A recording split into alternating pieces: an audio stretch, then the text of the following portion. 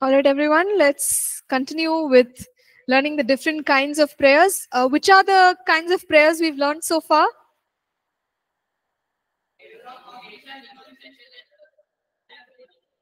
Okay. Receiving, okay. Con okay. I'm hearing one word here, there. Very good.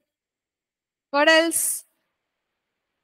Okay, consecration. So all the different types have been covered. There are more categories of prayers. We'll study that. The next one is prayer of agreement. Prayer of agreement. As the name suggests, it has to do with people agreeing on something together. Matthew chapter 18 and verse 19. Can someone read it aloud? Again, I say to you that if two of you agree on it concerning anything that they ask, it will be done for them by my Father in heaven. Okay, wonderful. So Jesus is saying that there are certain matters where it may be helpful for people to pray together in agreement. Now, what to do if there is nobody for us to agree with? It's okay to pray alone. In case we don't have anyone to pray with at that point in time, we can pray alone. But there is something special about praying with someone, another person, agreeing with them on a certain matter. So prayer of agreement. Could you please read that again? That verse. Again, I say to you that if two of you agree on earth concerning anything that they ask, it will be done for them by my Father in heaven. Praise God. So, whenever there is an opportunity to pray with someone, what is the important element there? Louder. Agreement. Agreement. Just praying together is different from praying together in agreement.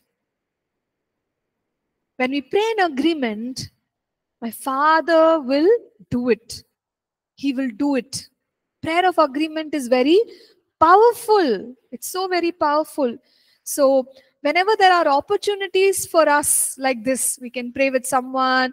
I know people have like prayer partners, somebody in the life group that they're praying with, or even, at home, if it's just a husband and wife, two people praying together. How many do you need for the Father to answer prayer? How many people do you need for agreement? Only two. Even if two people are praying, let's say just the husband and wife, they're agreeing and praying, it's very powerful. Very, very powerful. So that's what Jesus is saying. There are times where we can pray with someone, and in agreement, that will become a powerful prayer. There will be an answer to that prayer. In the book of Acts, we read about the early church believers. They come together, and there is this one word which is repeated. There are references in our notes. Acts 1:14, Acts 2:1, Acts 4:24. It says, the people prayed in one accord. One accord. One accord, in other words, is just agreement. So when we pray with a united heart, is it possible for a lot of people to be here but not be united in the heart?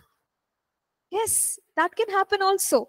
So, more than the number of people who are gathered, the agreement of our hearts matters. So, when we all agree, when we are all believing together, and we're saying, God, do this for us, He will do it. That is how the early church believers prayed. They believed together. And that is powerful. So I remember this one particular instance. This was long ago, and one auntie, she called me up, and one of her family members had gone for a checkup, and there was a report, and the report said that this person has a certain kind of cancer. Yeah. So she was so shaken by it. She just called me up. She's like, Pastor, we got this report. Please pray for us. We have many more tests to be done. We need your prayers. So normally, I would pray on the phone and maybe even whenever possible, right? Like we connect with them and continue to pray to see healing for that person. But that day, I still remember that day very clearly.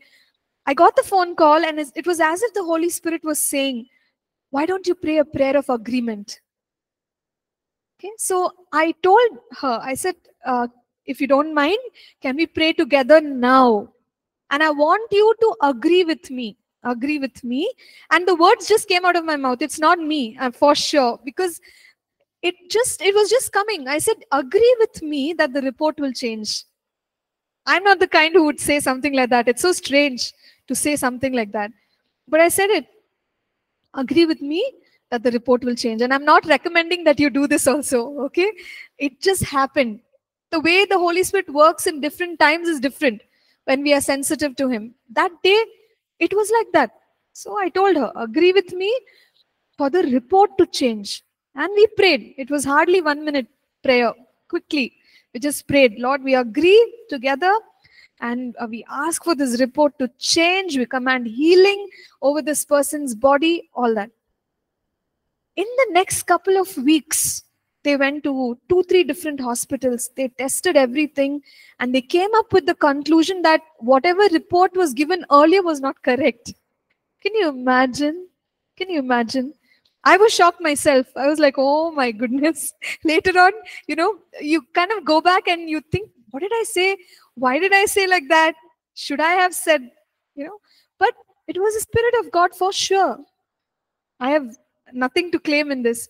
But she called back saying, you will be thrilled to hear this. The report has changed.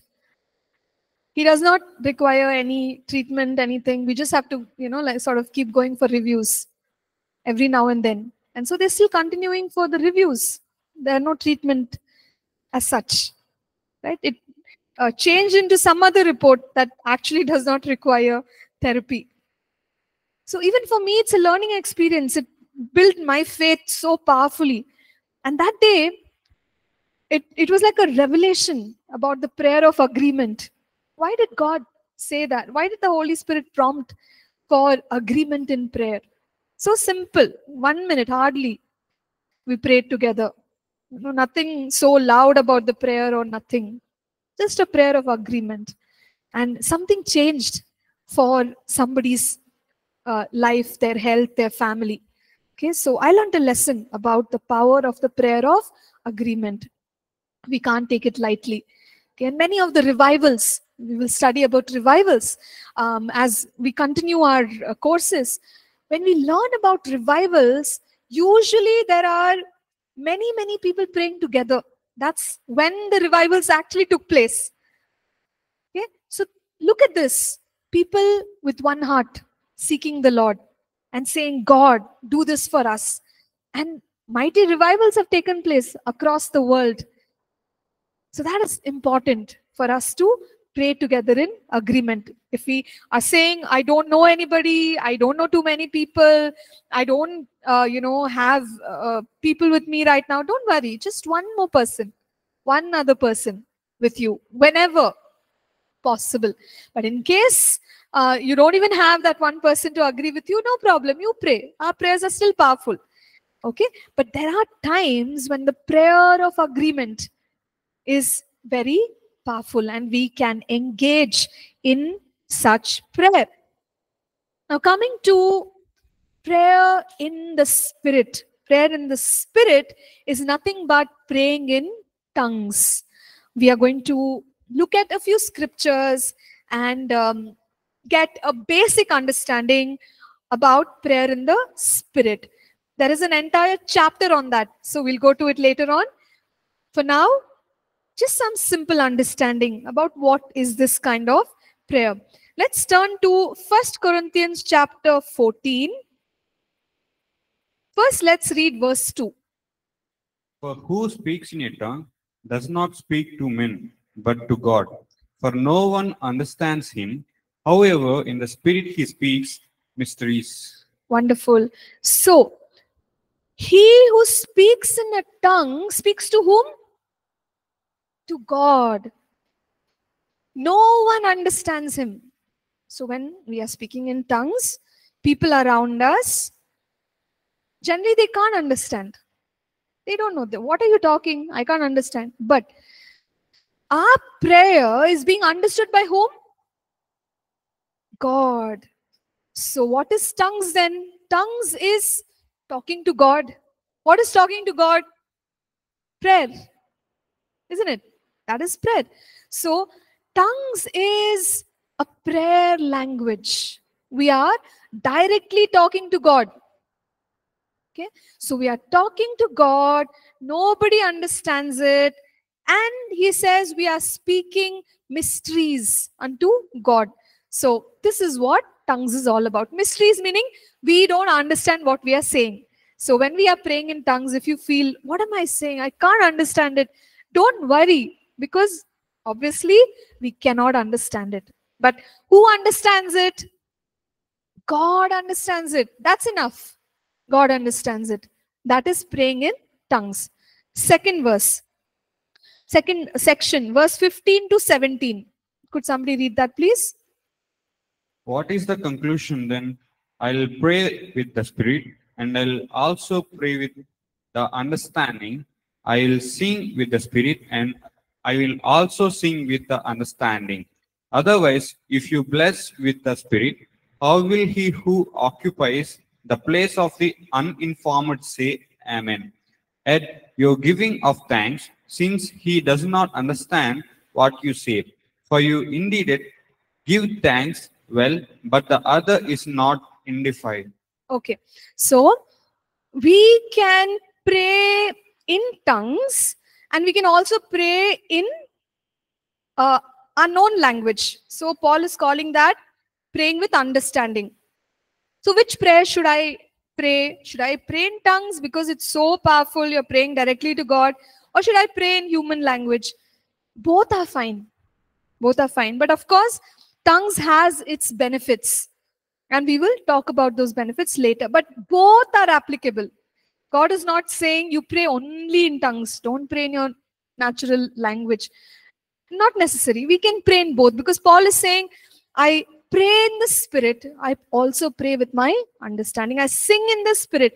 I also sing with my understanding. And when I'm praying with people, he says, if I pray in tongues, how will they say amen? Because they can't understand what I'm saying. So then, human language is necessary when we are praying together. Okay.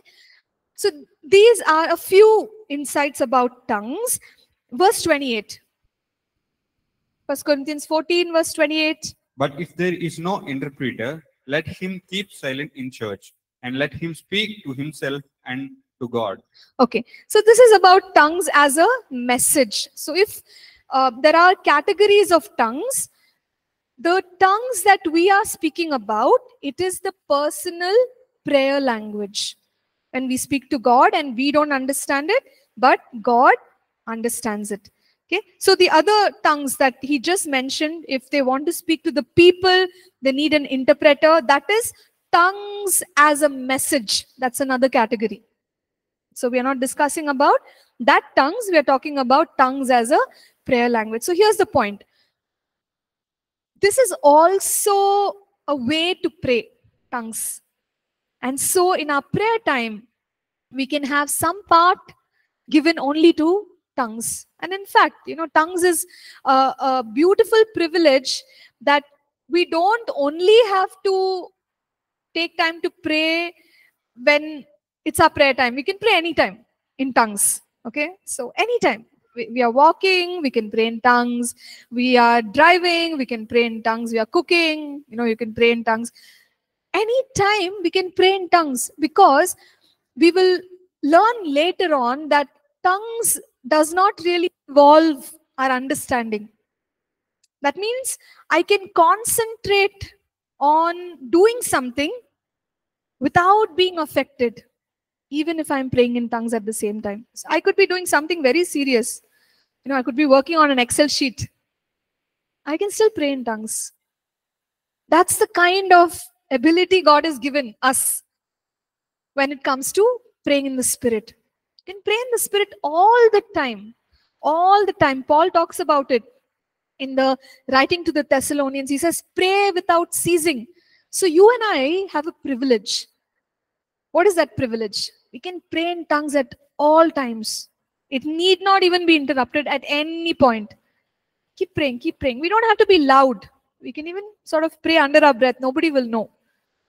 Right? At your workplace, we are working, we are on the computer. We may be writing code, but we are praying in tongues. It's possible. It's very much possible. So God has given us a privilege of praying in the Spirit. It's very, very powerful. It's very powerful. We will look at all the benefits of praying in the Spirit. But this is another category. Either we can assign time for praying in the Spirit during our daily prayer, and extra at all times we could be praying in tongues. Any questions about tongues at this point?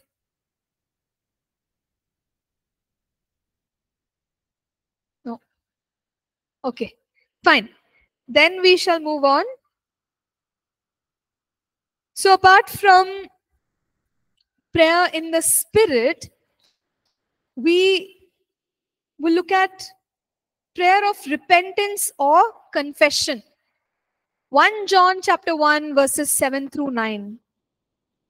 1 John chapter 1 verses 7 through 9.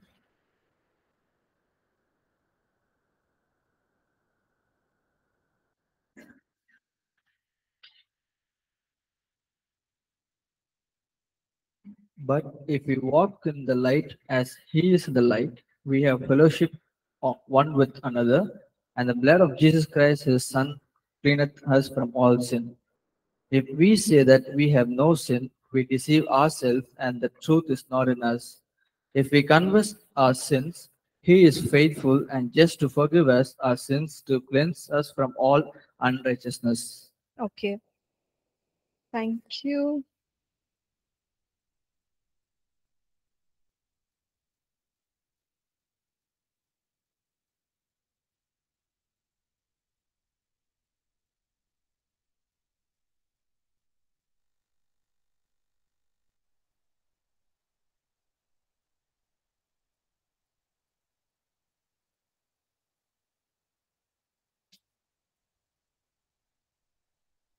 All right. So Apostle John here, he is helping us understand the value of confession. If we confess our sins to the Lord, he is able to forgive us. So is there a need to ask God for forgiveness as a believer? Yes, there is. There is. We have a new life in Jesus Christ, but at the same time, every day we can see things in our lives that need to change. And so when the Holy Spirit convicts us, we can go to him in prayer and confess those sins. And what did we just read in that passage? If we confess our sins, then God is faithful and just. He will forgive us. He'll remove those things from us as far as the east is from the west. And so in the prayer time, it's good to take time to confess those things that are heavy in our hearts.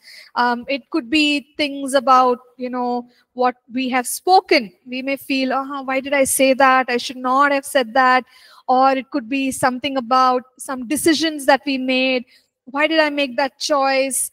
God, that was not right. You didn't want me to make that choice. Or it could be about our behavior, the way we behave with people, or our attitude, or the way we come across, express ourselves, that may be hurting somebody, and the Holy Spirit is convicting us and saying, you need to repent of these things. Or some of the attitudes that we have. We've talked about laying the axe to the root. So we may find within ourselves some of those fleshly struggles.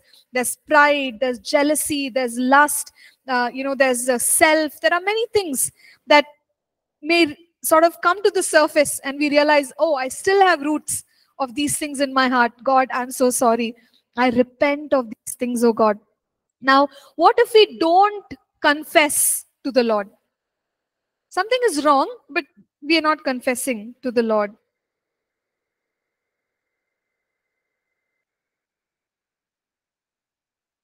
Yeah, so we can't hear from him, is what Divya is saying. See, it's like a good, healthy relationship.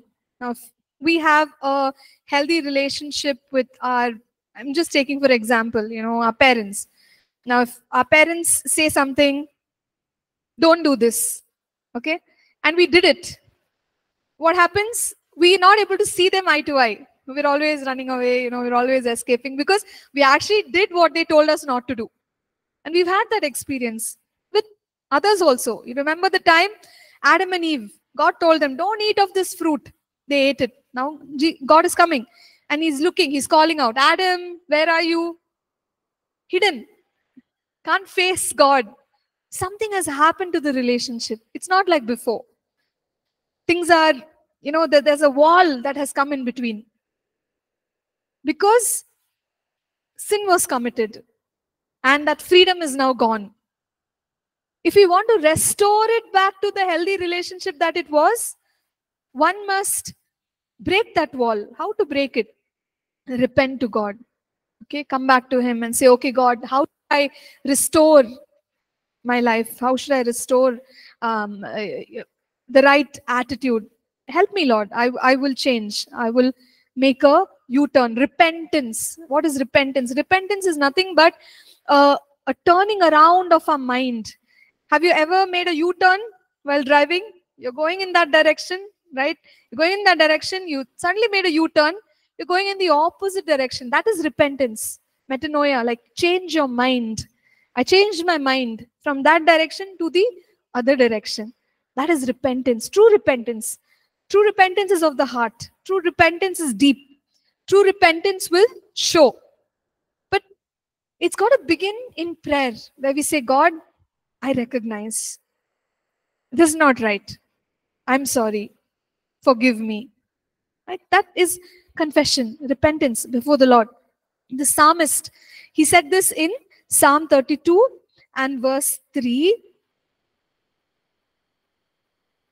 Okay, the NKJV version, he says, when I kept silent, my bones grew old through my groaning all the day long. So he's saying, Lord, when I know something is off and I'm hiding it from you. It's as if, my bones are growing old. Something is bottled up within me and it's eating me up. So that is what happens when we don't repent. So it's good to quickly repent. Whenever God brings something to our attention, quickly say, oh, okay, God, sorry, I shouldn't have done that. That's wrong. I'm making a change. Move. Next.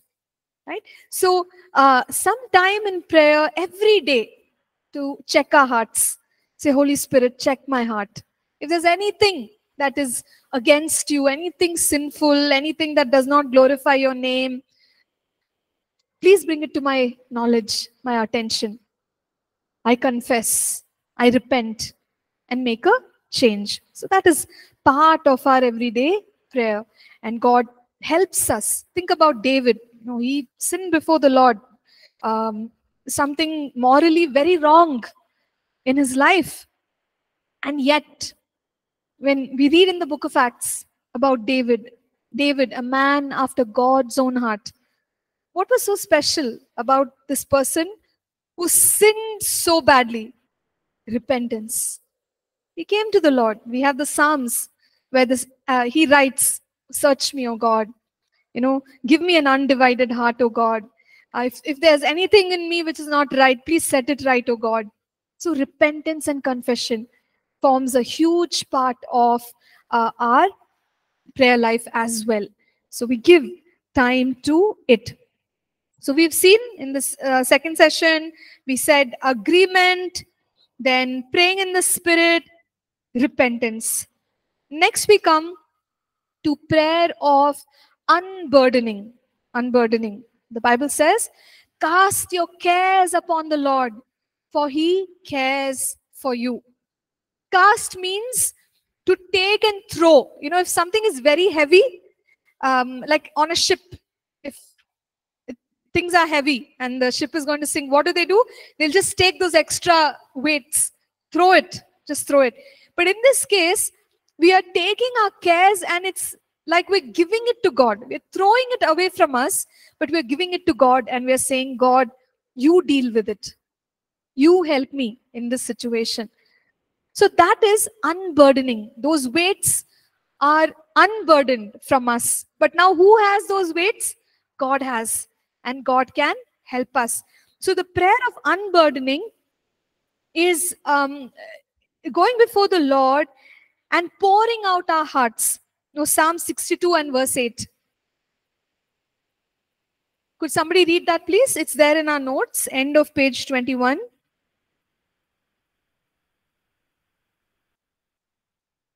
Trust In in him him at all times. times, you people pour out your heart before him. God is a refuge for us. Okay. Well, thank you. So it says, pour out your heart. It's possible that there are times in our lives when we really don't know what to pray. We are so confused.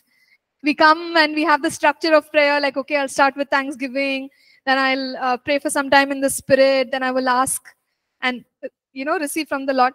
But in those times, it's okay to pray prayers of pouring out our hearts. Have you read the Psalms? How does David talk? All over the place. Sometimes he's saying this and somewhere he's gone off to something else and then he's coming back. He's just pouring out his heart. And he's saying, God, I can't understand what's happening. But I know you're listening to me. And I'm just pouring out my heart. So there are those moments. There are those seasons of our lives where we may not be able to stick to the structure, but we are saying, I'm just going to be myself before the Lord and pour out my heart to the Lord. It's unburdening, meaning the heaviness of our hearts is gone and we receive rest from the Lord. Okay.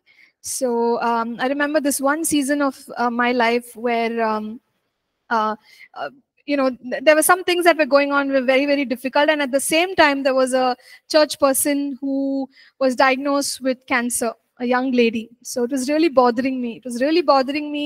And I didn't know how to deal with it.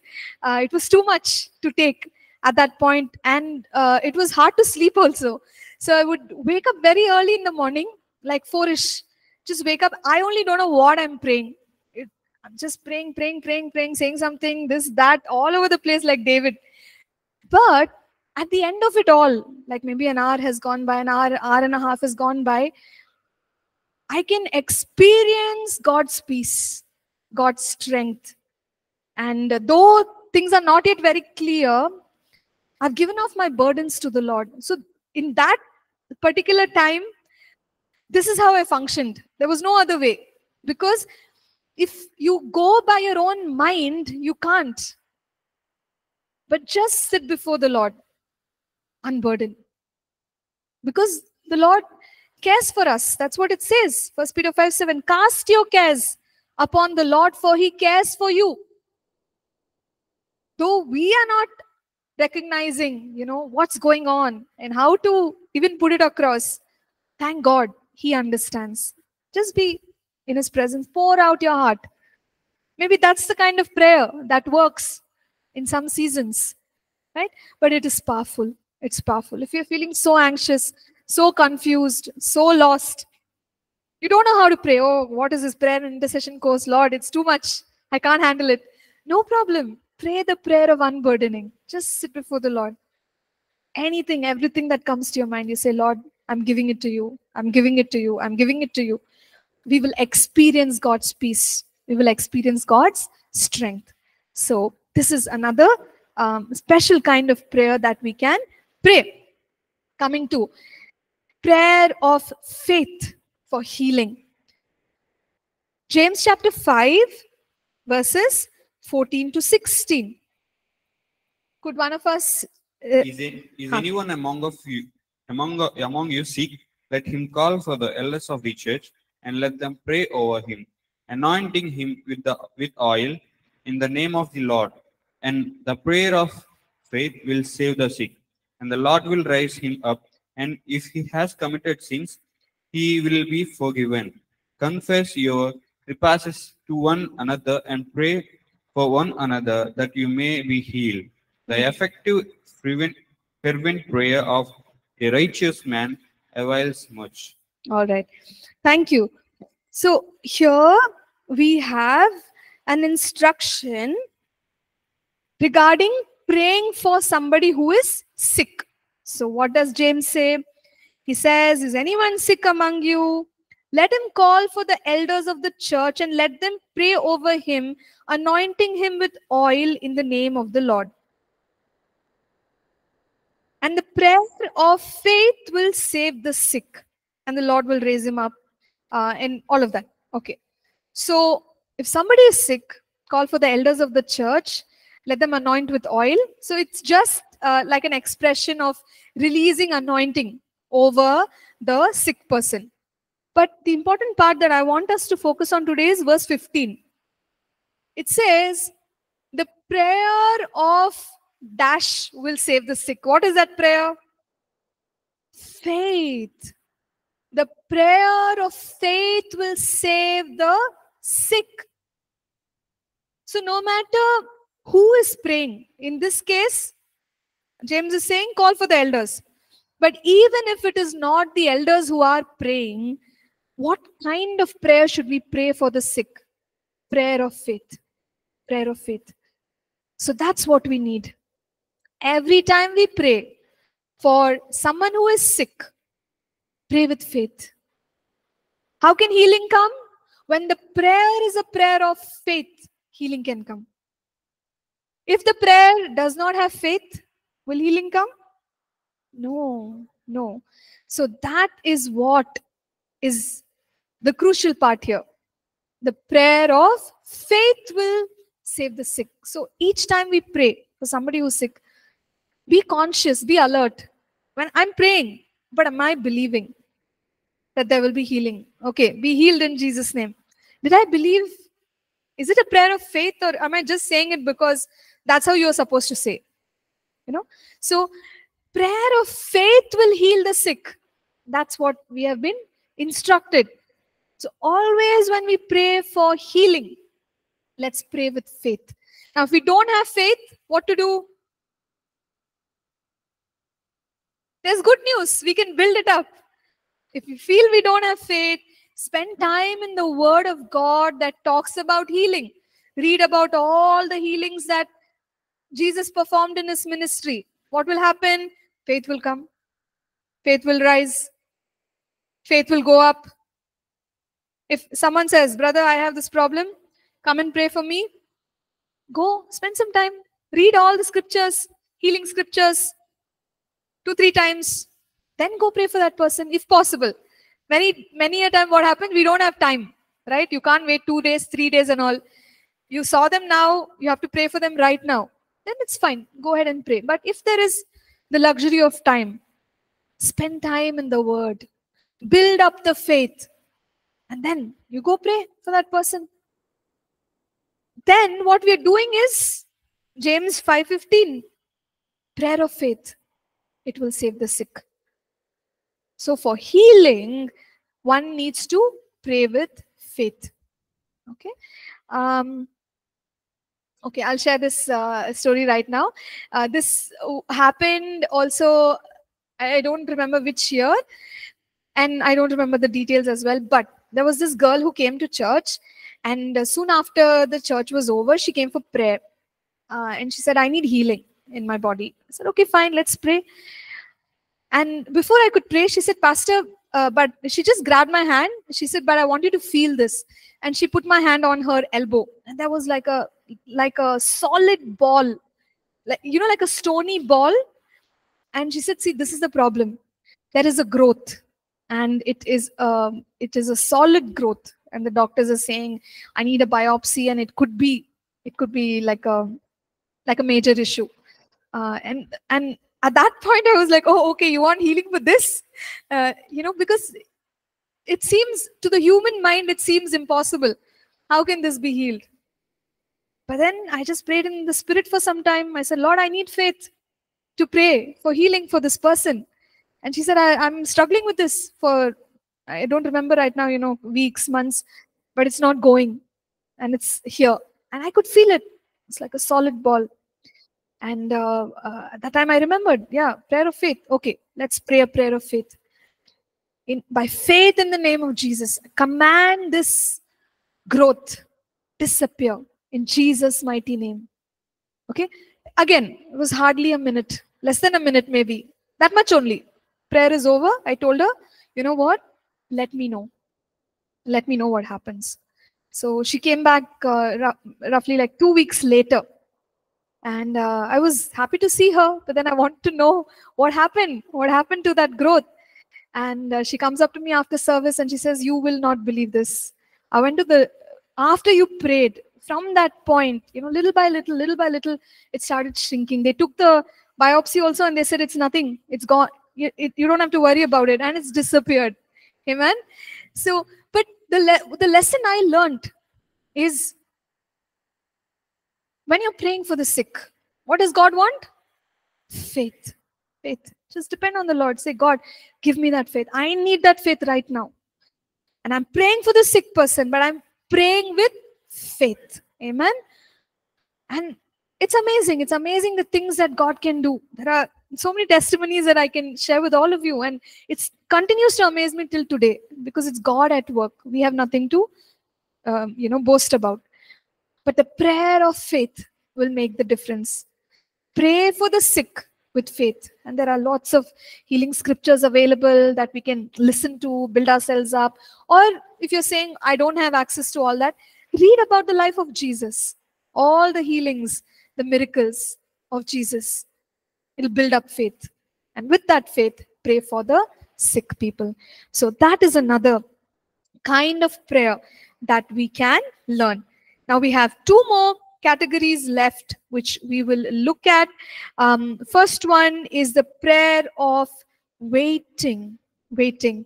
Isaiah 40, verse 28 to 31. Yeah?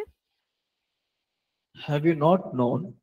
Have you not heard? The everlasting God, the Lord, the creator of the ends of the earth, neither faints nor is weary.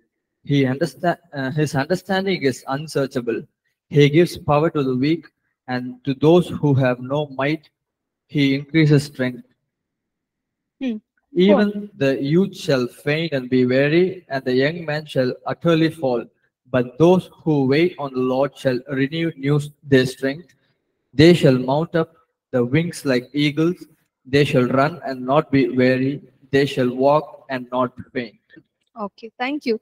So we notice wait, the word wait there, verse 31. But those who wait on the Lord shall mount up with wings will renew their strength. They shall mount up with wings as eagles. A part of our prayer might look only like waiting. So there are a couple of minutes, or who knows, 30 minutes. We're not doing anything, but we're in the presence of the Lord. We're in the presence of the Lord. Or maybe, we've played some worship music. It's playing in the background. And what are we doing? We are just there. No words, no requests, no praying in the Spirit, nothing. Just there. Just quiet. Even this is a form of prayer. It's like the prayer of waiting. You're in the presence of the Lord. You're waiting upon the Lord to minister. And the way that God ministers, we've seen in Isaiah 40 and verse 31, it says, renew their strength. So what happens in these moments of waiting? It's as if God infuses strength. We come in very weak, emotionally weak, mentally weak, physically weak into God's presence. And we're just there, we're waiting. And suddenly, when we come out of that time, we're feeling refreshed emotionally, mentally, physically. What happened? God has put His strength into us. And this could also be like a season. We're always coming into God's presence. We're waiting in God's presence, spending time in God's presence, practicing the presence of God. And we receive from practicing the presence of God, waiting in the presence of God. Okay, and we've seen the beauty of it, that we will arise once again, and we'll be able to do what God wants us to do. Isaiah 30 and verse 15. It's not there in the notes. You have to flip to it and read it. Isaiah 30 and verse 15. One of us.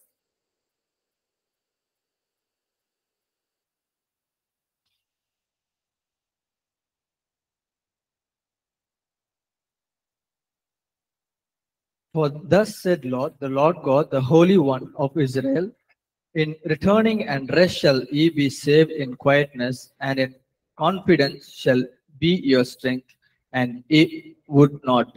Okay, so God is saying in returning and rest, and then in quietness and confidence. So again, that's referring to just being quiet, just waiting, just sort of calming yourself down and trusting the Lord. So these are also instances of waiting upon the Lord. Quietness, rest. Sometimes we do that here in the Bible college, right? You all are just sitting in the corners, not saying anything, not singing anything.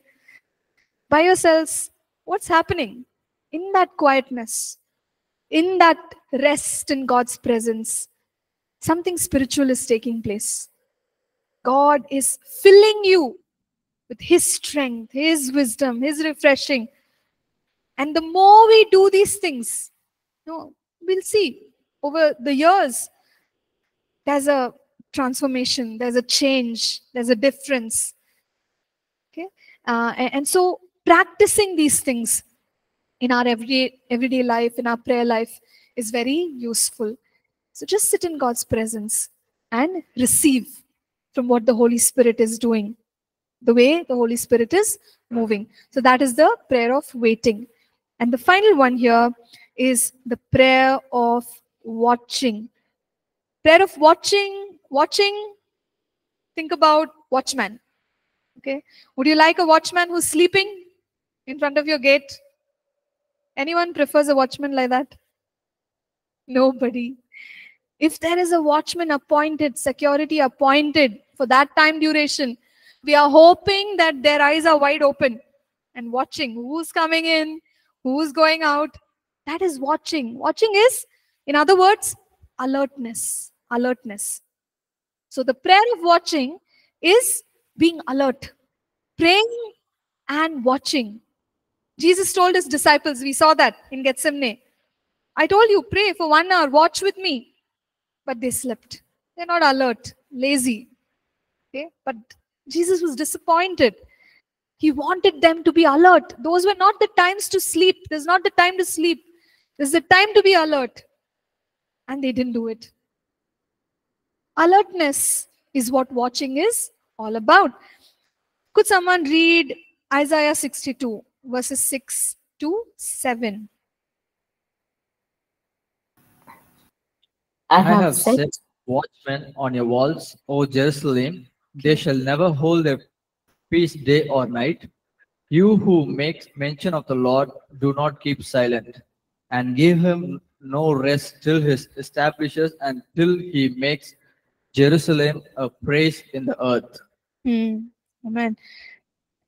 So here, God is telling His people that He has set watchmen on the walls. And in continuation, they shall never hold their peace day or night, meaning they will be alert. You who make mention of the Lord, do not keep silent, and give Him no rest. Give Him no rest how? Like these watchmen are alert, and they don't give God rest, meaning they are praying constantly. That's what it means. Watchmen are prayer warriors or people who pray. Those are the watchmen we are talking about. So prayer is also watching. So you and I, when we pray and we are alert to hear from the Lord, alert to understand what God is doing, alert to recognize if the enemy is doing certain things so that we can pray against it. It's literally like a soldier. You're in prayer, but you're like a soldier, very sensitive to whatever is going on, and pray through those prayers, pray through those declarations, do that spiritual warfare, hold post, hold that position. And many times when we talk about the prayer of watching, we talk about praying for the city, praying for the nation.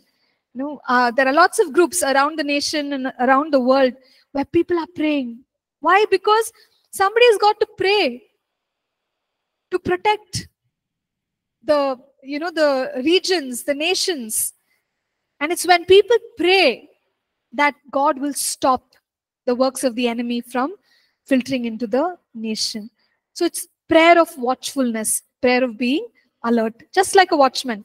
Don't allow the things that should not come in, allow the things that should come in. So that is the prayer of watching. Okay, very briefly. So if we have any questions, we can discuss. If not, we can pray and close for today.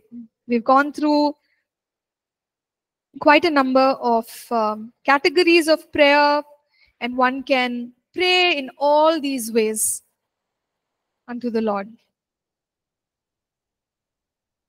Okay. Yeah.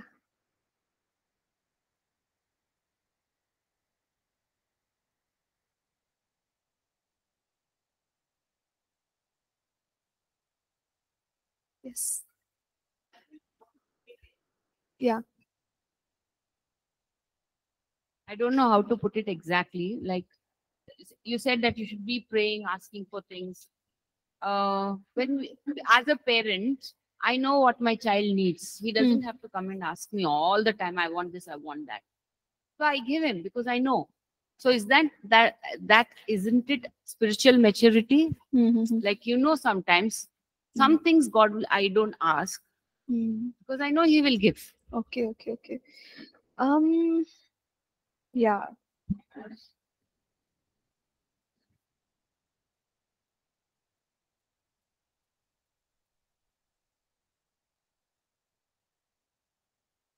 Fine.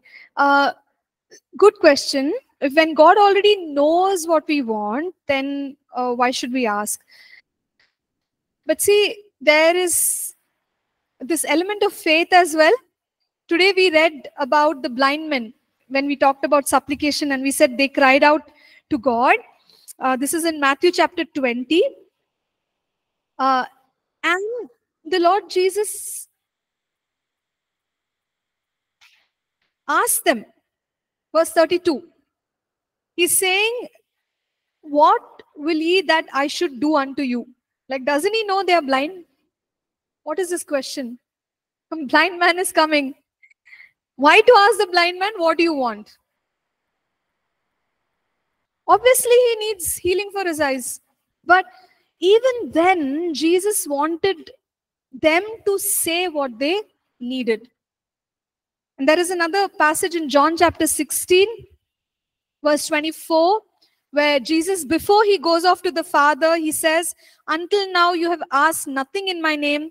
Ask and you will receive, that your joy may be full. So he's encouraging the believers. You ask. All right. So because God has instructed, we obey. Doesn't he already know? He knows. But even then he is saying you ask. I believe that it's got to do with faith. When we ask, right? It's somewhere connected to our faith that we are expressing that to God. Keep on asking, like, yeah, because isn't it confident trust we have on him when we ask and leave it and say, okay, it's what you want, let it be so. Right. So when we have prayed with faith, we'll talk about Abraham. His journey was continuous, journey of faith. But he came at one point when in his spirit he was clear that what he has asked for or the promise that God has given, it's done. We see him continuing with thanksgiving. So I would say the same thing. We ask God how long to ask till we have that confirmation in our spirit. God has heard it. God has done it. Now I'm going to give him thanks. So till such time, keep asking. But if we don't have that confidence and we are just going on asking, maybe it's that we are not praying with faith. Isn't it? Yeah. So, right. Can I add to that, please, ma'am? Juliana, you want to add to that? Oh, Joanne, yes. Yes, please. Just to elaborate on what you were saying, there's a chapter, and I think it's Luke 18, chapter 1 to 8, when the widow kept going. There was a parable that Jesus Christ was talking about. A widow kept coming persistently, to the judge to hear her case, and that was trying to teach us about this kind of prayer. Like the lady was asking, does this mean that we're not matured enough if we keep coming? What it is that these kind of prayers help us to produce fruits, like being persistent, patience, and perseverance. So this lady, she kept coming to the judge.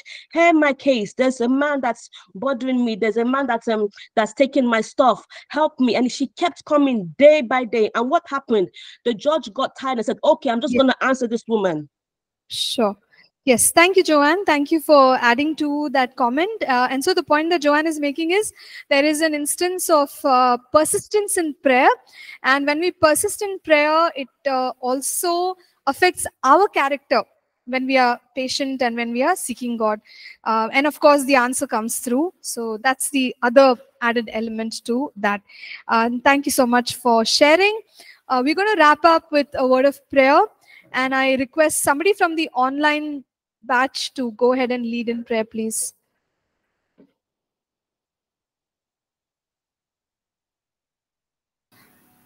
Father God, we are grateful for all that you have taught us today. Our prayer is that you'll help us to be able to live out that in our prayer lives. Where we have weakened, would you revive us once again, oh God? We want to thank you for Nancy, for delivering, Pastor Nancy, for delivering the teaching so well. We bless her before you, Father. This we pray in Jesus' name. Amen. Amen. Amen. Thank you, Juliana. Thank you, everyone. God bless you. Have a great day.